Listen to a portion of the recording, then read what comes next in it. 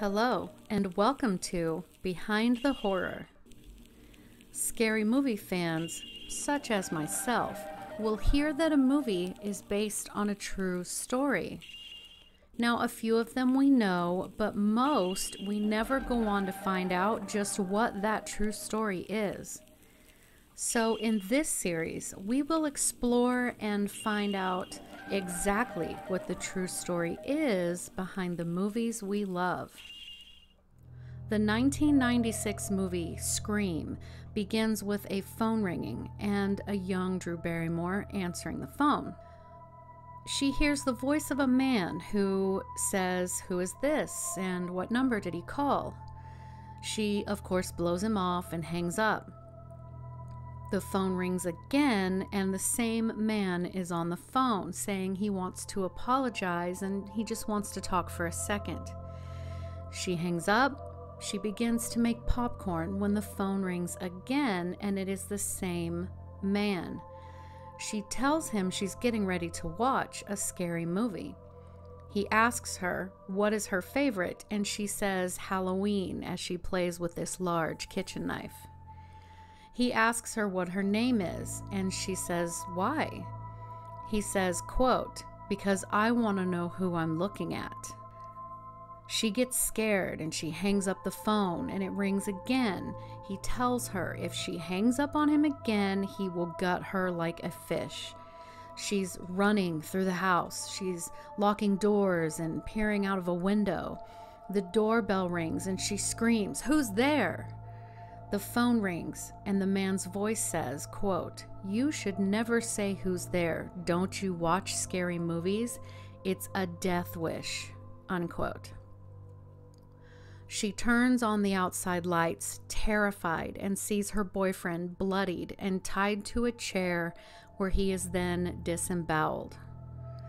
The killer, in a full-body costume and mask, breaks through a window and grabs her.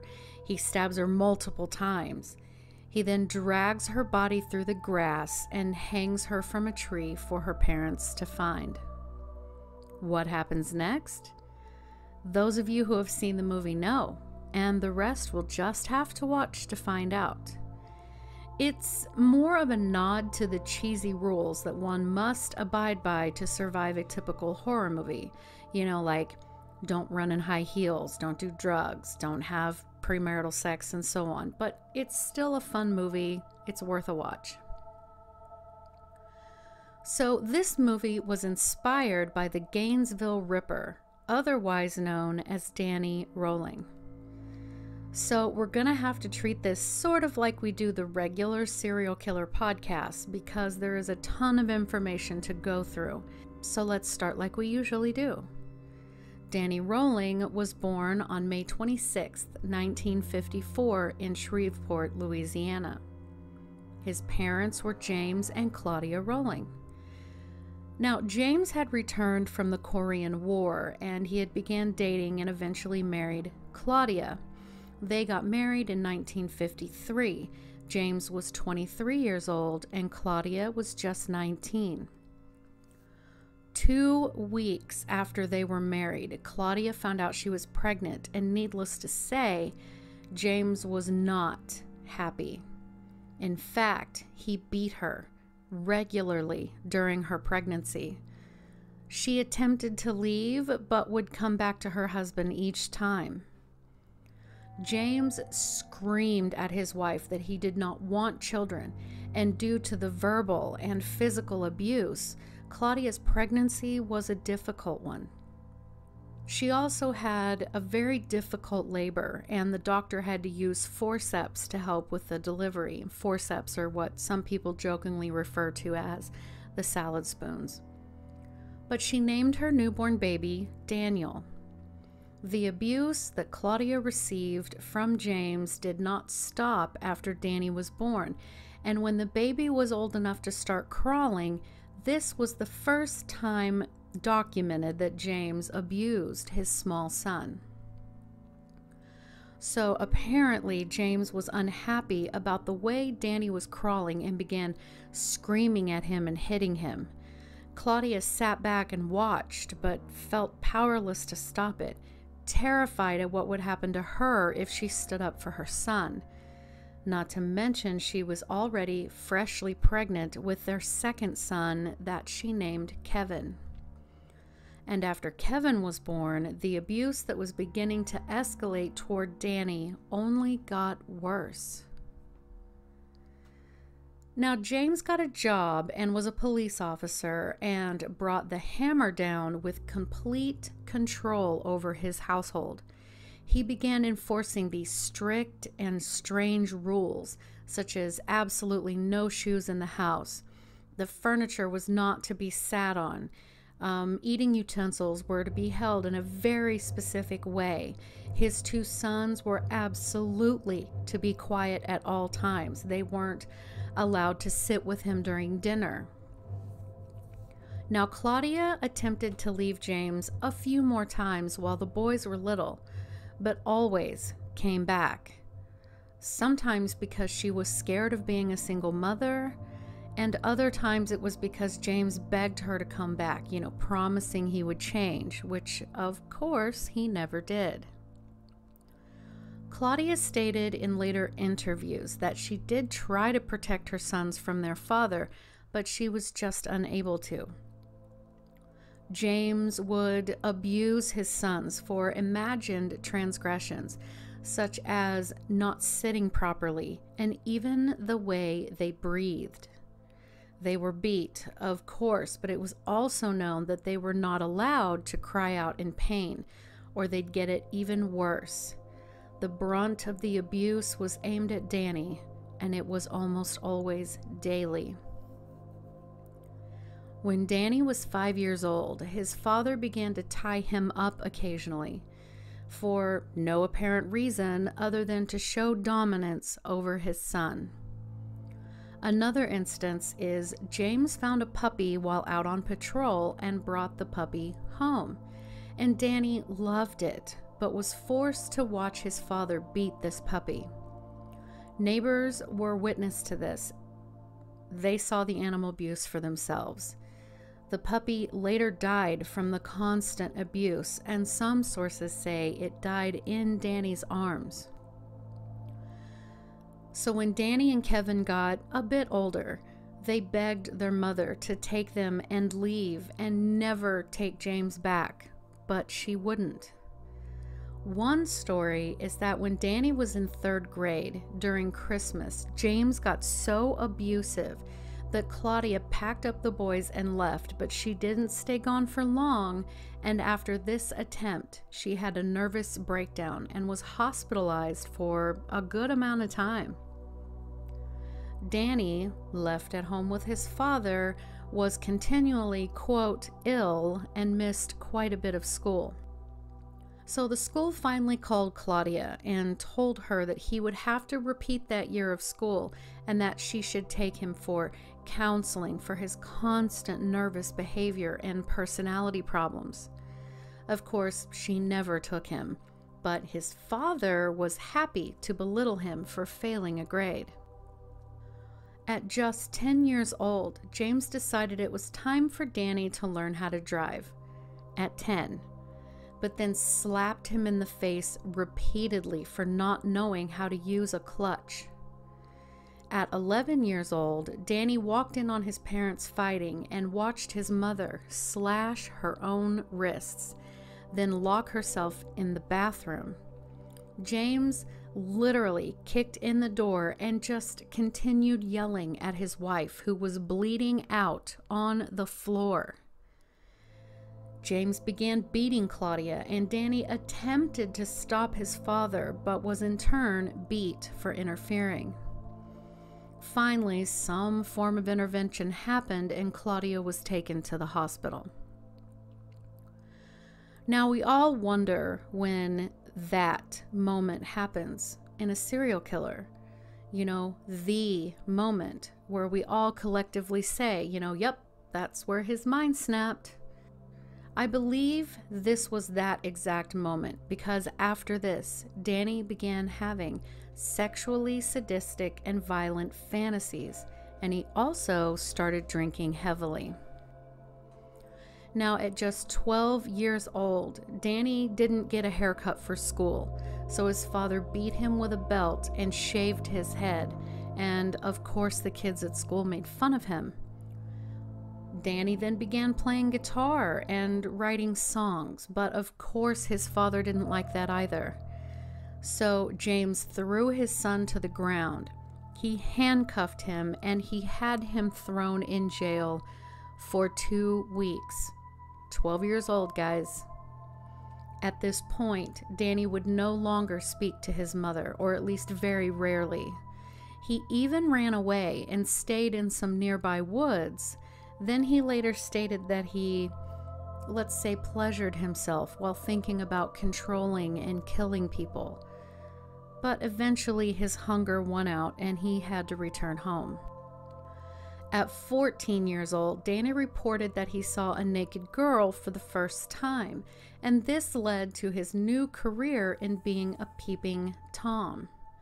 He began peering through a neighbor's bathroom window and was caught twice, and the father of the girl that Danny was looking at beat him to the ground. Then when he got home, his father beat him mercilessly. He had had enough, and he actually attempted suicide, but it wasn't successful. And he began dreaming of people beating and torturing him with demons going through his body. One time, Danny asked his father if he could be permitted to wear jeans to church. So his father threw him out of the house, but his mother snuck him back in. At 15 years old, Danny bought himself a new guitar and he began writing his own songs while working at a Dairy Queen, but his father forced him to quit because his grades were dropping. People were also beginning to notice that Danny's personality was becoming more dark and aggressive. At 17 years old, Danny began torturing and killing animals and was arrested for being intoxicated. He also openly threatened his father that if he didn't help him sign up for the Navy, he would leave home for good. He had, by this point, dropped out of high school, but he did pass his GED. So, that was his childhood. There's a lot of information here, so let's get into it. It is completely clear that James, Danny's father, was very abusive. He apparently didn't want children, and yet Claudia was pregnant as soon as 2 weeks after getting married. He immediately began to mentally and physically abuse her. Domestic violence during pregnancy is a form of intimate partner violence where the already health risks associated with pregnancy become amplified. The abuse, both physical and verbal, creates negative physical and psychological effects on both the mother and the fetus. Now, violence during pregnancy is associated with miscarriage, late prenatal care, babies being stillborn, premature labor, fetal injury, which includes bruising, broken or fractured bones, and low birth weight. Now, guys, side note. Every time I talk about the fact that the fetus can be physically harmed during violence to the mother, someone comes forward to tell me that that is next to impossible due to the uterine and abdominal wall. So just so we're clear, it is 100% possible for the unborn fetus to experience physical injury while in the womb from abuse happening to the pregnant mother. According to Science Daily, domestic violence can also psychologically affect children before they're born. A new study has linked the abuse of pregnant women with emotional and behavioral trauma symptoms in their children within the first year of their life. Symptoms include nightmares, startling easily, being easily upset by loud noises and bright lights, avoiding physical contact, and even having trouble experiencing enjoyment. You see, Prenatal abuse could cause changes in the mother's stress response systems, increasing her levels of cortisol, which in turn could increase cortisol levels in the fetus. Now, cortisol is a neurotoxic and has damaging effects on the brain when elevated to excessive levels, which can explain the emotional problems for the baby after it's born. So after Danny was born, the abuse continued against his mother and then extended to him. Now, we are all painfully aware of the effects of child abuse on a child, so we don't need to go into depth on that. Let's just say it's very, very bad. We all know this. We also know that Danny, at about 12 years old, figured out pretty damn quick that he could not count on his mother for support and protection from his father, and that would have fostered a deep distrust and hatred for her, which would be projected onto other people in his adult life. This is also the age where he began to fantasize about violence mixed with sex. We've seen this mixture have devastating effects on the mind, the prime example being Jeffrey Dahmer. We also know that Danny attempted suicide, though how I couldn't find. But this is just a further testament to the deep psychological issues he was facing due to his father's lifelong physical abuse and other exposure to violence. He began drinking heavily as a way to self-medicate to effectively escape. He began displaying very poor impulse control. He was mentally and emotionally immature. His mood begins to darken, and it's noticed by everyone around him. And then the torturing and killing of animals begins, which is one of the most telling signs of a very troubled and potentially dangerous person. So Danny attempted to get into the Navy, but failed the test and joined the Air Force instead in Lackland Air Force Base in Texas. He was actually very successful in his military duties, but he also began drinking very heavily, as well as experimenting with drugs, as this was the early 70s. He was then stationed in Florida and worked as security police and strategic air command and became airman first class. But he was busted with drugs and was locked up for possession of a controlled substance and disobeying orders. He lost a stripe, and the military psychiatrist diagnosed him with antisocial personality disorder, borderline personality disorder, and later he was additionally diagnosed with paraphilia. Now, as we've talked about before, people with antisocial personality disorder display antisocial behaviors, deceitfulness, hostility, irresponsibility. They are manipulative. They have poor impulse control, lack of restraint, aggressive. They violate the rights of others, and so on. Borderline personality disorder displays as difficulty in regulating one's emotions, impulsivity, irritability, risky behavior, self-destructive behavior, self-harm, social isolation, and so on and so on. He was later given the additional diagnosis of paraphilia, which is a condition characterized by abnormal sexual desires, typically involving extreme or dangerous activities. So, by the age of 18, he was honorably discharged due to his diagnosis. After this, he returned to Shreveport to live with a grandfather of his and began attending a Pentecostal church. There, he met his future wife, who he believed God had sent to him personally. They married in 1974 when Danny was 20 years old, and she was already pregnant. They did have a daughter, Kylie, and Danny had to work 2 jobs to be able to support his family, which would be hard for anyone, of course. He finally gave in to the pressure of it all and began drinking and using drugs again. His behavior became increasingly irrational to the point that his wife began to fear him. He started threatening her life, or he would disappear for hours or sometimes days without a word. In 1976, Danny was caught peeping into a woman's window by a police officer, but that officer just drove him home. Danny told his wife that he was seeing UFOs, demons, ghosts, and even Jesus himself. His wife called his parents to express her concerns, only his father showed up to the house and put a knife to his throat.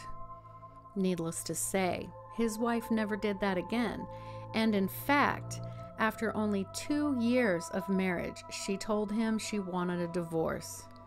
He put a gun to her head and threatened to kill her. He then turned the gun on himself, his wife begging him not to pull the trigger. The divorce was final 6 months later. The next year, he committed his first rape of a woman that resembled his now ex-wife. He was suicidal and began robbing places, stating later he wished someone had just shot him. In 1979, he robbed a Winn-Dixie grocery store in Alabama and left with $800. He robbed another in Georgia, but was arrested not an hour later, and he fully confessed to the robberies. He was ultimately sentenced to 2 6-year terms, but he seemed to do well while in prison, actually. He had went in a thin and obviously mentally disturbed man. But when his mother went to visit him later, she said he had put on weight, he was working out, he seemed to be more settled. But he was sent out with a road crew to work, and he attempted to escape, but only briefly. And then, of course, he had to surrender because the supervising officer fired a warning shot. By 1981, 26-year-old Danny had been sent to the Bryce Mental Institute for a few months, and the doctors that evaluated him said he was sane and then sent him back to jail. Only this time he did not acclimate well. He spent that Thanksgiving in the hole, or solitary confinement, for fighting. He attempted actually a number of escapes, all of course failed. And then in 1984, he was released from prison after only serving 4 years. Danny traveled back to Shreveport to see his parents. I don't know why he continued to try to have a relationship with them, but I digress. The peace, of course, didn't last long, and his father and him began fighting almost immediately. Danny then began watching a young girl through her window for a few hours one evening. Then he broke into the house with the intent to rape her. She began crying and he stopped because he said he, quote, felt bad. After, he hitchhiked for nearly a year, becoming a drifter and traveling the country, visiting extended family and staying with them for as long as they would allow. Now, when he landed back in Shreveport, he got a job but was fired for missing 3 days in a row. On those exact days, 3 people were murdered. 24-year-old Julie Grissom, her father, and her 8-year-old nephew. Danny displayed Julie's body with her legs spread apart and her hair fanned above her head carefully on her bed. He had also bit her on her breasts. Now, Danny was still fighting with his father, and as things escalated, Danny raised his gun and shot James in the stomach and in the head, but surprisingly, he lived. though he lost an eye and an ear. Danny fled and began recording himself speaking about his life. Some of his recordings talked about how much he hated and loved his father. Finally, Danny landed in Gainesville, Florida, and more specifically, the University of Florida. Under the cover of night in August 1990, he broke into the apartment of 17-year-olds Sonia Larson and Christina Powell. He found Christina first, asleep on the couch, and stood over her, watching her sleep. He then silently went upstairs, where he found Sonia sleeping in her room. She awoke to him putting tape over her mouth. He then raped her and stabbed her to death. Danny then went back downstairs and taped Christina's mouth shut, as well as tying her up. He cut off her clothes with his knife. He sodomized her. He forced her to perform oral sex on him. He then raped her and stabbed her to death. Then he went back upstairs and raped Sonia's lifeless body. He then took his time. He posed the bodies in these sexually suggestive poses. He then took the time to take a shower and then left the apartment, throwing evidence away in a dumpster. The next day, he broke into the apartment of 18-year-old Krista Hoyt, then waited for her to return home. Once she returned, he grabbed her from behind and put her in a chokehold. He then taped her mouth shut. He bound her wrists and raped her. And once he was done, he stabbed her to death. He then decapitated her and placed her head on a shelf facing her own body. 2 days later, Danny broke into the apartment of 23-year-old Tracy Pauls and her male roommate, Manny.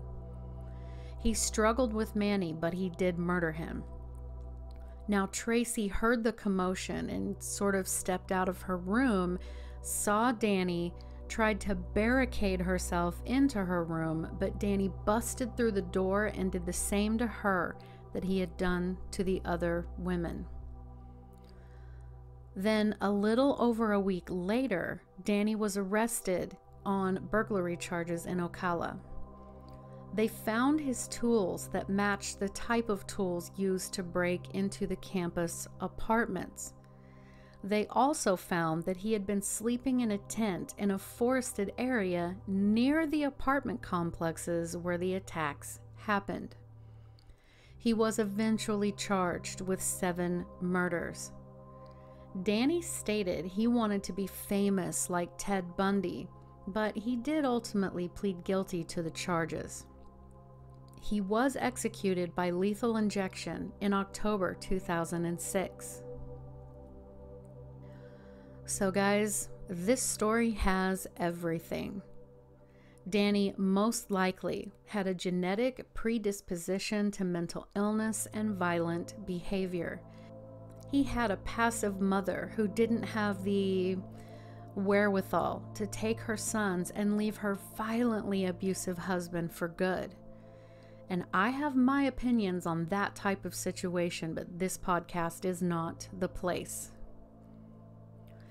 Danny experienced serious stress hormones in the womb, most likely some level of physical trauma while also in the womb, and then verbal, emotional, and physical abuse from the time he was old enough to crawl throughout his life. At what point exactly did anyone think he could have ever been a productive, contributing member of society? He was already diagnosed with a very serious personality disorder at just 15 years old. You know, when you throw these ingredients into a bowl and mix, what you get is some concoction of a vile, morbid, decaying mass that is nothing but poison. Thanks for listening.